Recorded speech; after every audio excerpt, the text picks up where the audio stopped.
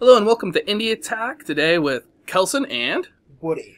We are continuing 7D FPS week, and we are checking out Lepidoptera Revelare by Papillon Team, which is very appropriate that it's by Papillon Team. Yeah. Because this is a butterfly, light platforming exploration game. It's kind of an odd combo It is. of concepts.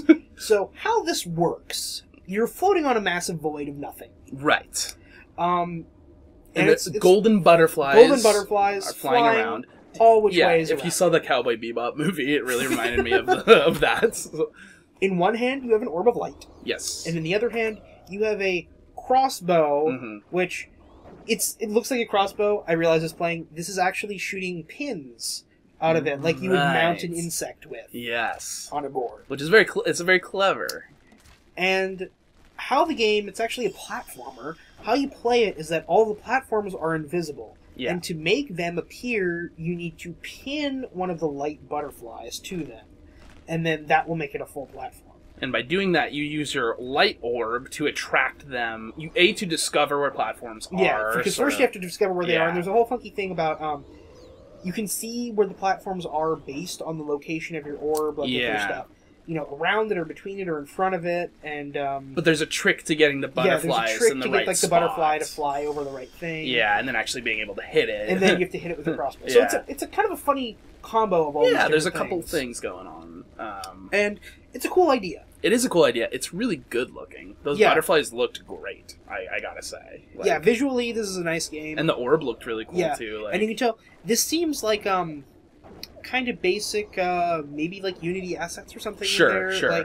Like all your items are pretty simple in there, but they're combined in a really nice way. I agree, yeah. Like in the 7-day competition format, I think it's like, it definitely had one of the more visually arresting games that we've played. And this is one of those, we've played a few games like this. Up was one of them from a while back. Okay, yeah. Where this kind of defies all genre conventions. Yeah, it's like it really does. A platformer, puzzle, shooter thing. And it's first person. Yeah, like, it's very, it's not... It's hard to nail down. It's not... It's an atypical kind of experience. And all that being said, I don't know if you could really expand this out to be much more than it is. Like, I think if you could come up with a lot of concepts like this, and you had to switch between them, you could do a more complete game like this. If this was the theme for a Zelda dungeon, it'd be great, but I wouldn't want to see it be a theme for the entire game. Exactly. It feels like a Zelda dungeon, ultimately. Like, just I mean, having a bow doesn't hurt that at all, and having kind of magical things flying around, like, all that. But, I really thought, I mean, I don't know if it could be a game by itself, but it could be a component in a game, you know? And, using orbs to sort of lure creatures in an environment and then use them to reveal the environment. I think that just do that and apply it to maybe other creatures and different things interacting, or getting more control. Give your orb different functions or something like that. Yeah, or if you get different kinds of control, like if you could, I don't know, make a big thing and fly with the butterflies for a second or something, make a little cloud of butterflies, or things like that. Adding different functions with the butterflies themselves would be cool too.